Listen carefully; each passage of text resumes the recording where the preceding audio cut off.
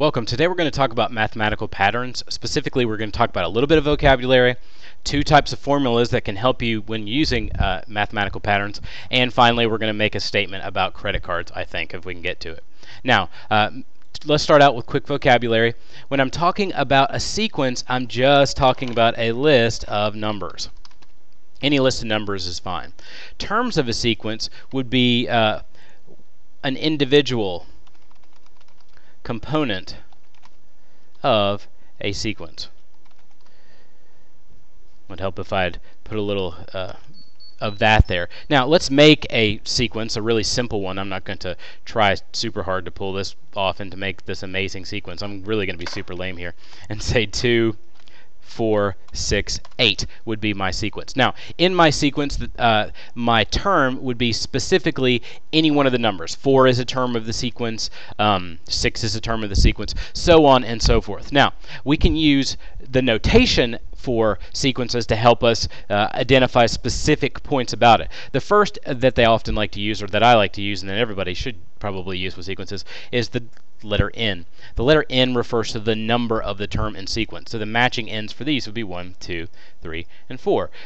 N of 4 means it's the fourth term in this sequence. If you wanted to be even more specific, you would use things like the ace of n notation, where like the second group would be a sub 2. It's just telling you that not only is 4 in a sequence, it's also the second term in that sequence.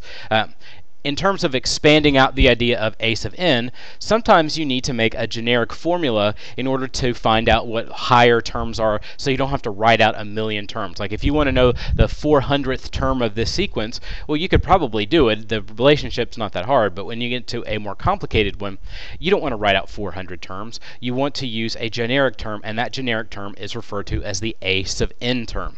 In other cases, I have to base my formula, or it's easier and more functional to base my formula off of the term in front of the term I'm looking for. So say I wanted to know what the 50th term is. In some cases, knowing the 49th term can get me to the 50th term easier than just not knowing anything about it. So I may need to know the ace of n minus 1 or the ace of n plus 1, which is to say this is kind of like my focus of direction. It's my orientation point, but I may look at the term after it in the sequence or before it, just depending on how I write my formulas. From here, we're going to talk about two of the formulas. The first is an explicit formula. An explicit formula, and we'll do one for the 2, 4, 6, 8 sequence. And by the way, my 2, 4, 6, 8 sequence I'm going to put vertically, because I want to put the n values over here. I just think visually it works better if I do it that way. So we're going to make an explicit formula for this. And what we're looking for is to see if there's some relationship between the first set of numbers and the second set of numbers. So is there something I can do to get from 1 to 2, or 2 to 4, or 3 to 6, or 4 to 8? Now my suggestion in many cases, and I've talked about this in a different one when I did a quick review of patterns, is to see if there's any difference, changes or common difference in terms of the numbers. So I would do 2 times 4, or 2 plus 2, 4 plus 2, 6 plus 2. So really the relationship is that it's going up by 2 every time. The nice thing about this pattern in that it's a sequence is you don't have to worry about the change in your n value, because it's always going up by 1. So you have the change component that you need. And if you'd seen that video, I talk about it in terms of equations a lot. So I would know that since these numbers are all the same, it's probably what I would have called then an x term.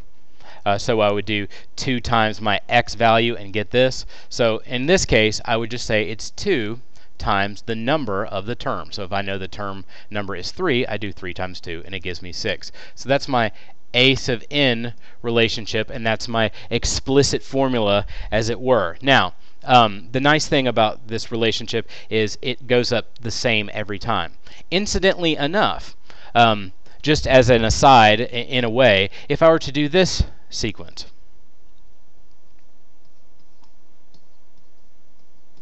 if I look at the common differences, and you might already see the pattern, if I find the common differences, it's 3, then 6, oh sorry, 5, I don't know what I was thinking was 6, and then 7.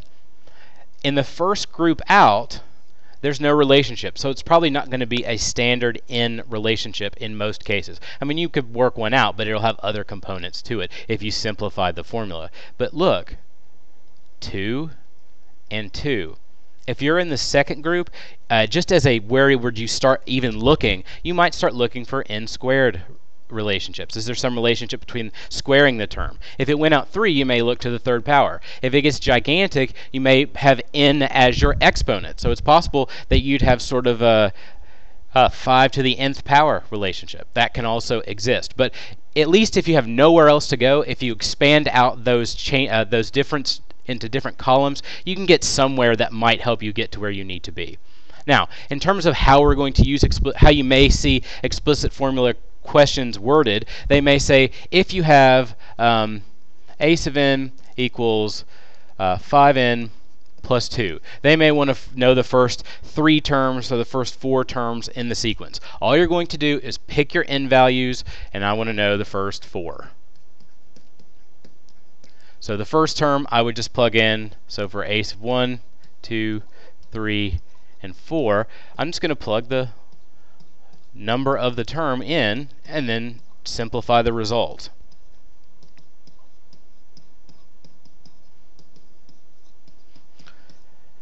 So in the first one, 5 times 1 is 5, plus 2 is 7.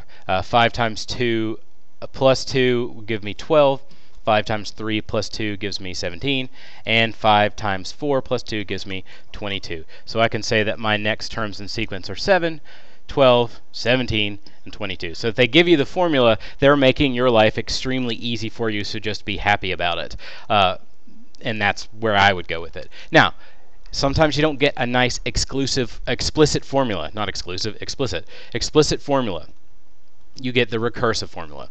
A recursive formula is a formula where you base information off a term that you already know, or really the term before the term that you're working on. So let me make a little chart setup here for my beautiful pyramids. I know you were like, man, he should quit his job and get a job making pyramids. Well, I have other responsibilities, so I can't. So in my first one, these are my n values, by the way. I wanted to change from that blue because blue on blue is a little complicated. I have one little square. In the next one, I have, in my second term, I have 3. In my fourth term, I have 6. In my fifth term, I have 10. I don't know why I skipped over those. Sorry, 3, 4 is 10. Sheesh. 5 is 15. It's been a long day. So that's my relationship. Now, I don't see an obvious, okay, go from here to here relationship in terms of a explicit formula.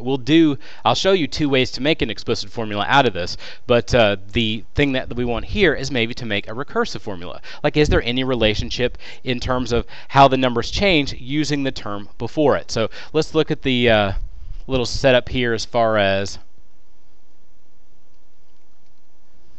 the differences. So 1 and 3, there's a 2 difference. Here there's a 3 difference. Here there's a 4, and here there's a 5. You'll notice that they're not the same, but you get a nice little look at them going up each time. So this is probably going to be some sort of recursive formula just because it goes up smoothly like that. And what we're going to do is base it off of the term before. So I'm going to pick 3 as my starting off point because it's always good to pick a number that you barely wrote legibly as your starting point and see is there some relationship between the amount that it changes and the term itself. So, or the term before, I'm sorry. 3 plus 3 gives me 6. That's interesting. Well, 4 plus 6 gives me 10, and then 5 plus 10 gives me 15. So the relationship is that if I add the term number itself, so say I start out with n here, and then I add the value of the term before it, so that would be a sub n minus 1, I can find any term that I want. So that makes a recursive formula because I'm basing it off a term that I already am aware of the value. It's not as helpful, of course, if you need to know what something is in the 38th term because you'd have to have you'd have to have at least the 37th to know where to go with it, but at least it's something to start out with. So this is a recursive formula because I'm basing it off the previous term in sequence. and it works. I showed that it did. But now it's time to look at the values in terms of an explicit formula. So I'm going to reset up the table really quickly. So 1, 2, 3, 4, and 5, 15, 10, 6, 3, and 1. Now, I'm going to make an explicit formula out of it. And I've seen it done two ways. I did it one way, and then I found a book, Prentice Hall printed or something, and they did it a completely different way. It was pretty smart what they did. So let's talk about what they did, and then we could talk about what I did. So what they did is look at the idea of expanding out the values themselves. So they looked at these almost like they did a numeric representation of the visual relationship in the pyramid. So this would be 1. This would be 1 plus 2. So as you can see, the 2's match. This is 1 plus 2 plus 3, 1 plus 2 plus 3 plus 4, and then 1 plus 2 plus 3 plus 4 plus 5. So what they found out is really you're just adding all the values below it together and the value of the term. So they wanted to make a comparison statement about what if I looked at this sequence from the front end, and what if I looked at it from the back? And then I combine the two results that I get, and that should help me find some idea of what it's almost like they're taking an average of looking at it both ways. So they have the first ace of n, and they're looking at it from the bottom up. So the first term would be 1, and then it would go to 2, and then it would go to 3, and then it would just go up for a while. And then eventually you'd end up with your n value. The terms in front of those values would be n minus 1. So if n is 6, this will be 5. And then n minus 2. And then they thought, well, let's look at it from the other direction. I'm going to start out with n. And then I have 1 less than n. And then I need to add 2 less than n. And then dot, dot, dot. And then I end up with plus 3 plus 2 plus 1. So they wanted to combine those two things together to see if there's an averaging out of everything, if it balances. So they added them together. And when they did that, they got 2 of them, of course, because they're going to have to divide by 2. It's an average. So they looked at each one of these, n plus 1. And then they looked at 2 plus n minus 1. Well, 2 minus 1 is 1. And 3 plus n minus 2, well, 3 minus 2 is 1. And they found out, incidentally enough, that the next few were n plus 1 as well. Now, that led to the idea that really the pattern is n plus 1 times whatever number you have in the sequence. So if you have 37, then 37 would go right here. But we don't know how many, so we're going to say it's n. And then because they're thorough, they divided everything by 2 because they only want one sequence answer. And they came up with, they took 1 in, so it would be 1/2 n times n plus 1. That's pretty smart, I thought. So that's the way that they went about getting that answer. That is not the way that I got that answer, but it was a pretty brilliant way for them to organize it. So if you have nothing else, at least you can look at, if you expand it out, does it have that relationship? The way that I did it was sort of using the logic I explained earlier. So I've got the setup again. Except I looked at it as a geometric relationship in terms of I multiplied instead of looking at just seeing if there's common differences there, which of course we know there's not. But I started looking about, well, what if I multiplied the first number by something? So I multiplied the first number. 1 times 1 is 1. 2 times 1.5 is 3. 3 times 2, 4 times 2.5, and 5 times 3. And I noticed that those differences were always a half. What that meant to me, and it may have meant nothing to you, is I have one group out and the second group out. See, I found the differences in the first setting and then in the second setting, which to me meant, well, it's probably something with somehow n squareds involved. And I would imagine it's probably, since the half is the difference, well, what if I threw half in front? And is there some adjustment that I can make to get where I want to be? And so I did it. I plugged in 3, and I did 3, sorry. 3 squared is, of course, 9, and if you divide that by 2, you get 4.5, which doesn't get me to the 6 that I'm looking for. But then I thought, well, what's half of 3? Well, 3 divided by 2 is equal to 1.5, and 1.5 plus 4.5 is 6. So I adjusted my formula a little bit to say 1/2 n squared plus 1/2 n. And I thought about that for a minute, and I was like, okay, that's something. So I tried it for 4. So I did 1/2 of 4 squared, which is 16, of course, and then I did 1/2 of 4.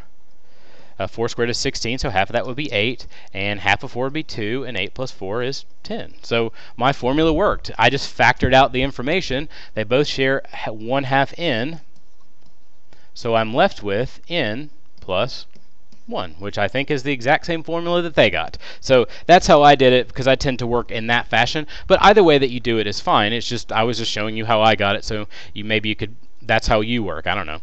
Finally, let's talk about credit card evil for just a second. When I say credit card evil here, my goal is to get you to understand the idea that you owe a bunch of money if you don't pay it off. So in this case, the setup with your credit card is you pay 1.5% on your unpaid balance every single month, and then you get a $45 fee every month you don't make your minimum payment. So let's say you get some tough times, and how much will you owe if you started with a balance of $1,000 and you fail to make a payment for 5 months, which could be a big problem. Now, what I'm first going to do is make a recursive formula. The reason I need to make a recursive formula is because the amount that I owe is based on how much I had in my account before I started. So I have to know the previous month balance, or before I can tell you what I owe right now. It's just the nature of the beast. So from here, I'm going to say that 1.5% is related, so I need to convert 1.5% into a decimal, and it gives me 0.015. I need to connect that with the value of my previous month, but I also need to consider that that balance exists. So the balance value of that would be 1 ace of n, or ace of n minus 1. So this would be the month before my previous balance. So I'm going to combine the 1 and the 0.05 to give myself 1.015 times ace of n minus 1, that's however much I owed, plus $45 for every single month that I don't pay, which is not very that's not very unrealistic. And of course, I should say that the n value has to be greater than 1 because there's no 0 months. It's a very generic recursive formula. So what I'm going to do is take my calculator and figure out how many I would owe after 5 months. In order to do this, you have to change the mode a little bit because you're going to use the answer value that you get. And you need to go over to where it says float, click over twice, and change it to 2. The reason that you want to do that is just to give yourself the ability to use the answer as a multiplicative term and actually put the 1.015 in front. If not, it just automatically adjusts it so it doesn't work properly. So what I'm going to do is, now that that's good, I'm going to quit out of that mode. So from here, my initial amount of money that I owe is $1,000. So I'm going to do $1,000, and I'm going to multiply that by, or I need to convert it into the mode form, so hit enter. From here, I can take that number and do 1.015, go into second, down to answer, and then it uses the 1,000 really, and then I can add 45 to it. That's how much I owe after the first month, second month, third month, fourth month, fifth month. So after 5 months of not paying my $1,000 bill off, I currently owe $1,309, and I think it was 45 cents. I'm going to bring up the calculator thing one more time to make sure that I'm right, and then I'm going to be done. So 14 cents, sorry, 14 and 45, sort of similar, but it is what it is. But that's it as far as mathematical patterns are concerned. Explicit formulas, recursive formulas, some vocabulary. We talked about how bad credit cards are, so I hope that you can find this useful and that you stayed for the whole thing.